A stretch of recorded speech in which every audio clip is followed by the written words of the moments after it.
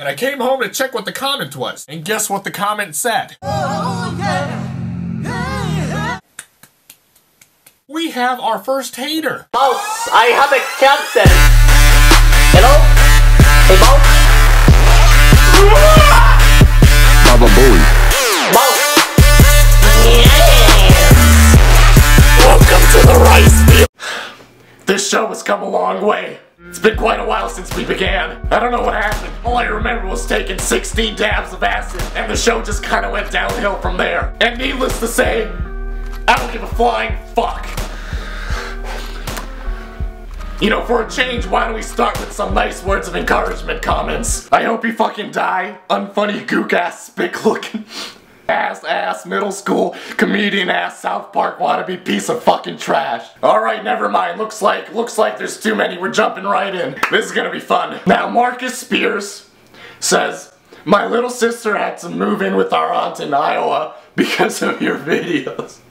Close your channel. Oh man, I'm so sorry. Not because she had to move in with her aunt, but because she had to move to Iowa. Don't worry, there's some fun stuff in Iowa.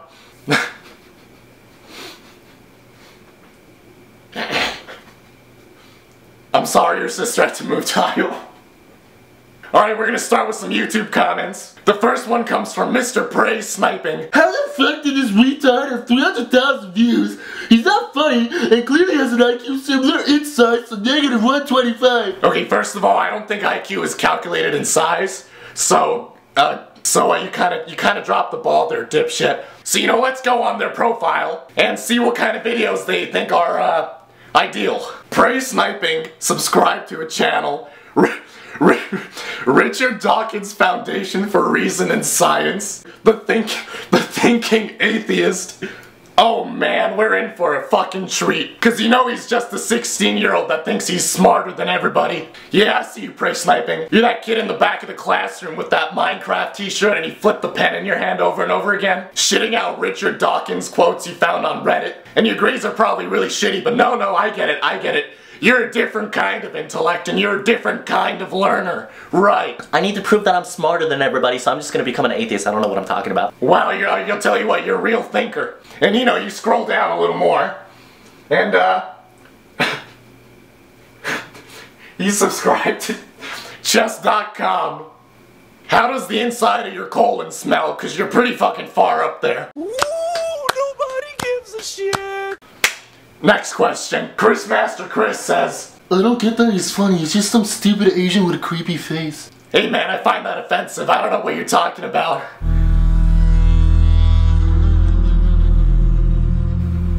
Anyways, I went on his profile and he's subscribed to both Smosh channels, so I'm not even surprised. Is this guy partially mental? I'm not joking or being mean when asking this. I've worked with mentally retarded people for a while and it seems like he fits right in. Okay, first of all, let's address this. If you've worked with mentally disabled people, you don't call them mentally retarded. Don't try and act politically correct, but be politically incorrect about the exact thing you're addressing. But to answer your question,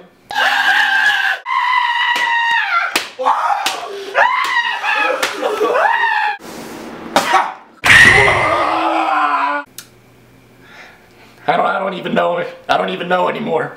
And then he comes at me with, I am 16, I have a 3.9 GPA, and I'm going into my junior year. I've been taking advanced classes. Get some facts right before you judge someone. I'm sorry, I didn't know what we were dealing with. Guys, we're dealing with a special snowflake. Ooh, nobody gives a shit. I love Minecraft. Kid, I'm so sorry for you in general. Just, good luck out there, yeah? You're a pro-American racist pig who doesn't even speak proper Japanese or understand anything but stereotypes. I speak Japanese fluently and I learned it from anime, so yes, you can learn Japanese from anime. You don't know anything about Japan at all, and you seem really ignorant. You're calling me ignorant because I'm an American? Because I speak English? But guess what, I'm not American, so you're ignorant. Also, this goes without being said, but you're weeaboo trash. Alright, now this guy's a special one. It's a bit long, so I'll let you read it on your own. Ooh, yeah. There's so much wrong with this post, I can't even talk about it. Like I'd feel too bad. Anomalous Dota says, anyone who finds this funny, please reassess your IQ. you know, alright, I get it. This guy must be pretty important. Let's take a look at him. Team Arab had carry. I'm looking for a serious high-level team. Contact me. 3 subscribers. What can bring me down? Anyone who plays Dota, like, contact him. He's looking for a high-level team. I think he plays as one of those creatures. You know, the ones that are really skinny and like really hairy. What are they called? What are they called? Oh yeah, virgins.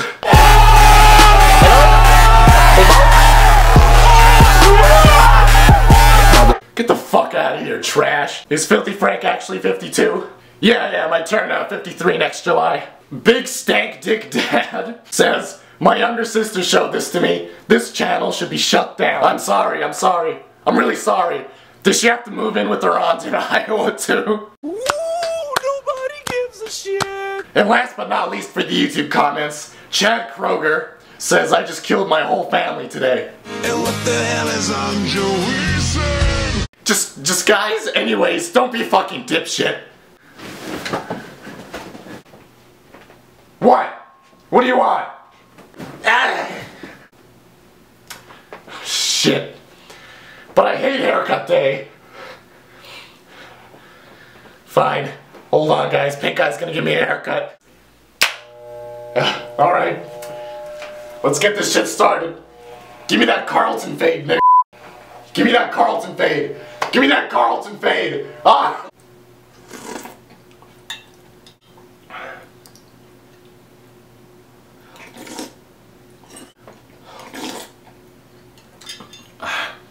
Wait, what? Y'all should know by now, this is the worst show on the internet. If I want to get a haircut mid-video, I'm gonna fucking do it. I say it looks pretty good though. So that'll be all the hate comments for today. They didn't hurt at all.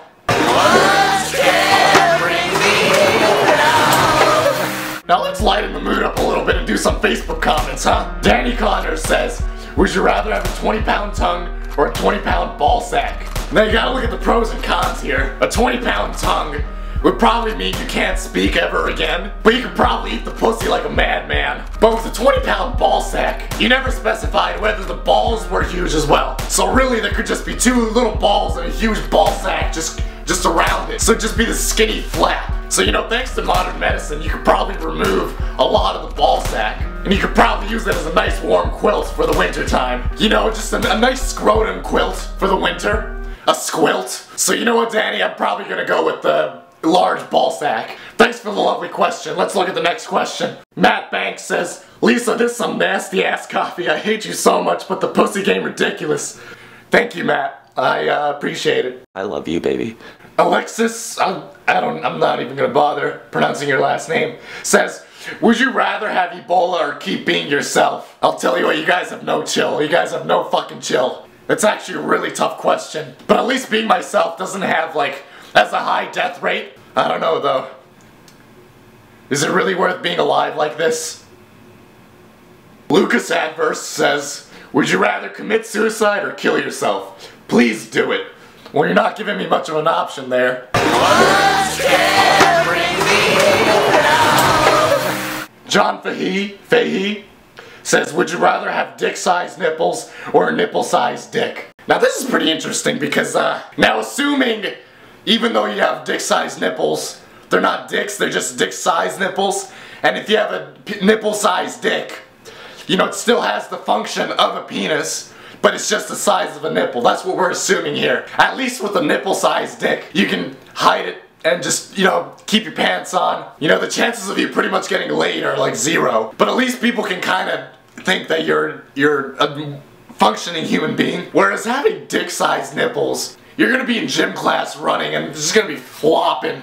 Or like you're gonna be running late to work and just flopping. Like you can't just hide that with a shirt. Even if you got duct tape and duct tape your penis-sized nipples to your chest, they would still be sticking out a great amount. Now assuming they're nipples, what if it gets really cold in the winter? They're gonna stand up like erections. So you're just straight up fucked. Well, if you're gonna have penis-sized nipples, let's hope they're Asian nipples, huh? H. Austin says, kill, fuck, marry. The President Edition. Nixon, Obama, or Kent? No, okay, never mind. We're not doing this one. So on Facebook I asked, what was your most awkward high school experience? And I got some interesting answers. Taking a shit in a kid's backpack in the library while the kid took a 2-minute test. It was like defusing a bomb. That's like fucked up, but like I'm proud of you because you did it in 2 minutes. I mean, actually 2 minutes isn't that bad. Mikhail says watching your vids. Alright, yeah. I walked right in that one. Andrew Sutherland says, fucking my teacher. I was homeschooled.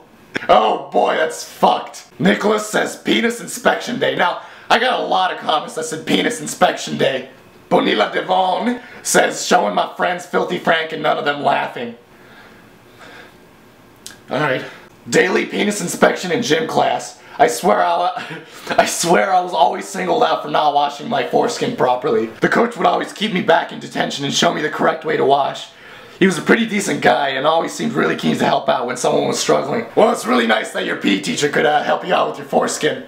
I'm not gonna ask any questions, I'm not gonna call the cops. I didn't see anything. Mark Serban says, fell asleep in class and had a wet dream. Came in my pants and had to hide it for the rest of the lecture. Your life is like a 90s movie. Kyle Monroe says, high school as a whole. 308 likes. You know what, I think we can all agree on that. So I also asked on the Facebook group what the Filthy Frank show reminds you of. And the answers were, why I'm still a virgin. Yes, that's about right. Emilio says the guy who killed John Lemon. And sadly, even those were the only serious answers that were on that post. The rest was shit like this. Amber Goodrow just sent a picture of this. Like, where do you get this shit? Like, you guys need to stop. You guys need to fucking chill, please. Oh my goodness. Anyways, folks, I hate you all. I really do. Just kidding, I love you, baby. Let me suck on those tits. You know, like the Facebook page, the Twitter? Like, those two are just fucked up. Like, that's where all the real shit goes down. I'd actually advise you not to be on those pages. Like, the comment section on those Facebook posts are just a fucking mess. Like, that's the only way to describe it. It's a fucking mess. Anyway, sayonara, you sorry looking bastards. I'll see you next time. It's Filthy Frank, motherfucker. It's Filthy Frank, bitch. Let's get some pussy tonight.